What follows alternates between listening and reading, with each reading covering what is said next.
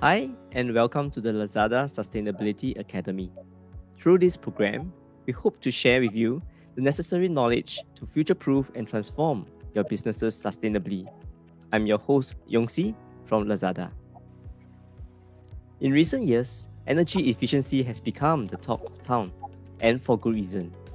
It's all about optimizing energy usage and minimizing waste, which in turn can significantly impact how SME operates.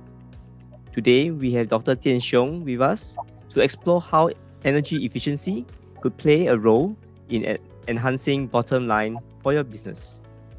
Dr. Jianxiong is a sustainability partner at the Singapore Environment Council, which is a non-profit organization which facilitates and coordinates environmental causes in Singapore. She specializes in the measurement of carbon emissions and the utilization of various ESG standards and frameworks. In her daily work, she guides her clients in formulating ambitious net zero goals and fortifying their strategic roadmap toward achieving sustainable outcomes. Welcome, Dr. Jianxiong, and thank you for joining us today. Thank you, Yongxi. Thank you for having me. I'm excited to discuss how energy efficiency can benefit SMEs and contribute to their bottom line. Great. So if I may start with the first question. So what does energy efficiency really mean, and how does it relate to the context of our SMEs? Okay, thank you for your question. So energy efficiency refers to use less energy, accomplishment the same tasks and achieve the same output. So in the context of the SMEs, it's about finding ways to optimize the energy usage in their operations, facilities, and manufacturing processes. So just for a very small example, SMEs often operate on very limited budgets. So the energy expense can be a very significant portion of their operational cost. By saving this kind of cost, it will enhance their bottom line. And also, this can reduce their carbon footprint and environmental impact by using less energy and adopting some new, cleaner energy sources that can enhance their reputations of SMEs. So to enhance their reputation, the SMEs can use as a marketing tool to attract the environmentally conscious customers and partners involved in their business. Okay, the last one is the regulations and incentives. There are so many regulations now in the marketplace to encourage the energy efficiency and reduce the greenhouse gas emissions. So to comply with this kind of regulations can prevent fines and even can get the government support grant. Just to take the Singapore as the example, we have the Energy Efficiency Fund from NEA, in short E2F. So this fund, it consists of 5 different grants to support the business with their industry facilities to improve their energy efficiency. Just the 5 grants is about 3 processes in the energy part. The first one is to identify your energy efficiency. It's you, for example, the energy assessment and the resource efficient design. And the second part is the implement. Implement means that how the business adopt the new energy efficient technologies and how they use the low global warming potential refrigerants chillers. And the last part is the monitoring, how the business monitor the energy management information and system. So all of this can enhance the SME's bottom line. Thanks, Yongxi. So, Dr. Jianxiong, you mentioned about incentives, grants, so that caught my attention. So what could be some of the key benefits of implementing energy saving measures in some of our business operations? Perhaps more on the cost saving side of things? Yes, implementing the energy saving measures can result in several cost saving benefits for SMEs.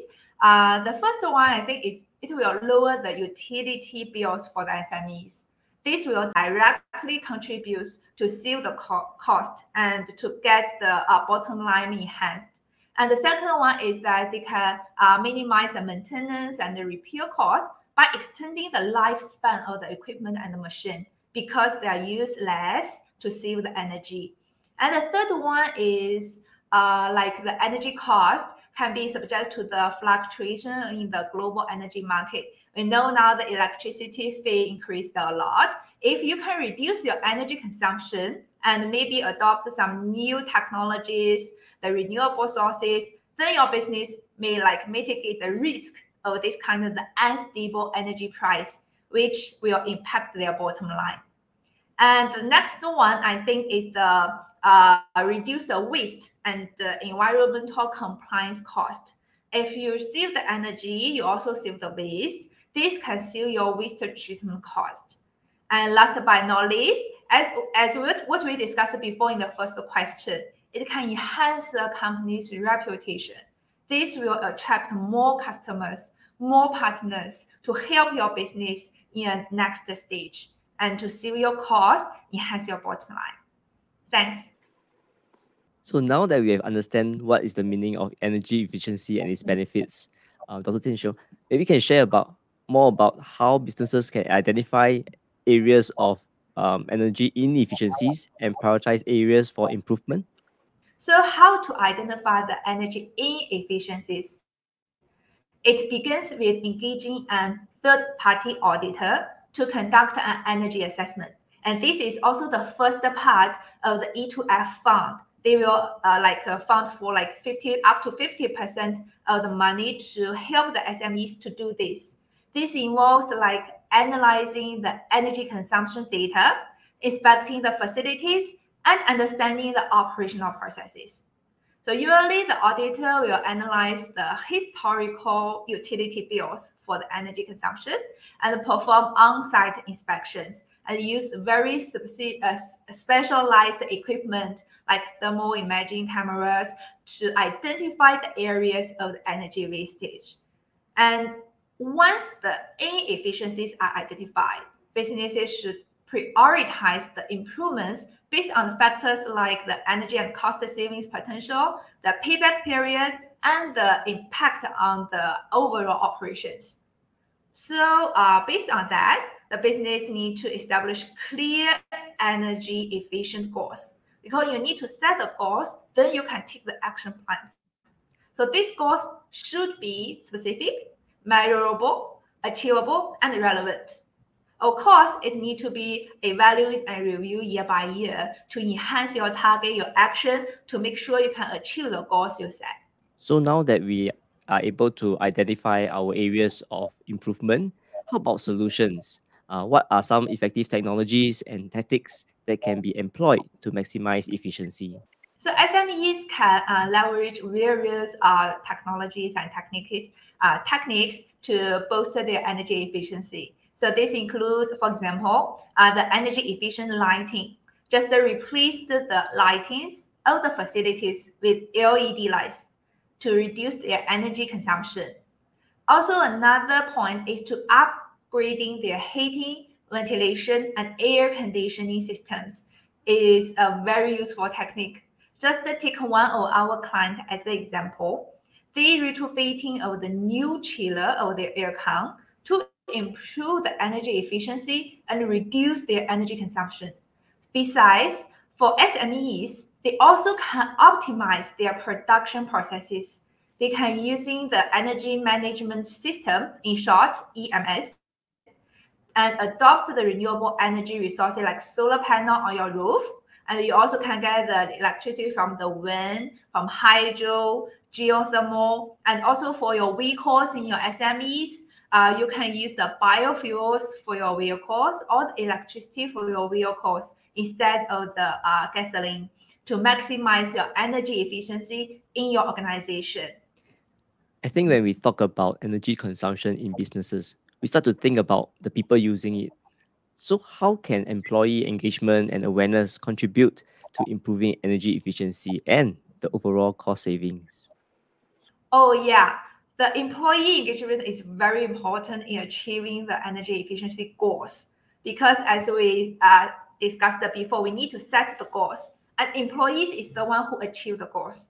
So business owners should first educate and involve their employees in energy saving initiatives through some training programs or regular communications by emails, like by meetings, all can work for it. So for example, they need to conduct the programs to educate employees about energy conservation and sustainability goals.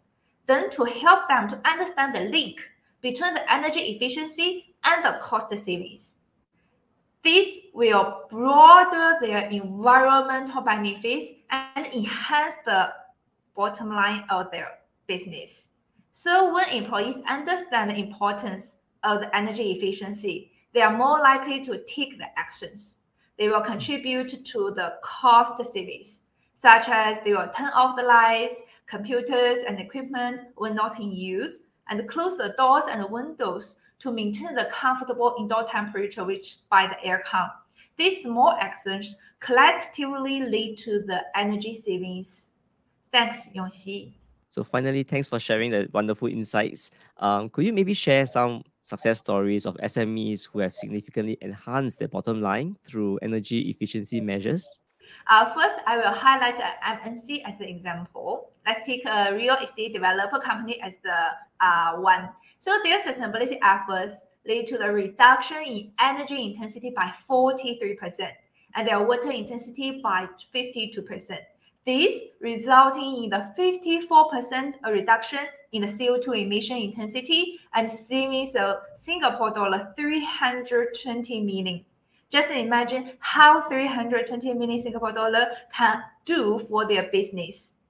And then we go for the SMEs. So for SMEs, we also have some case studies. One SME, they replaced their air compressors and fluorescent lighting with high efficiency, reliable speed air compressors and LED light.